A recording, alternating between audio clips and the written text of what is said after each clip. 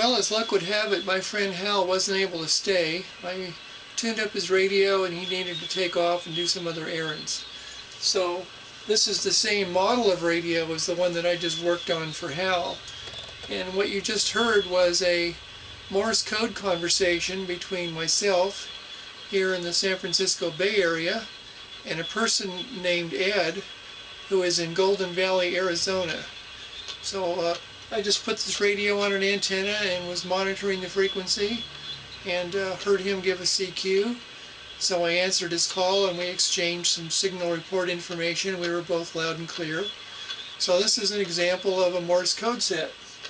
And I'll break the tape here and I'll do a little close-up so you can see in a bit more detail what the controls are on the set.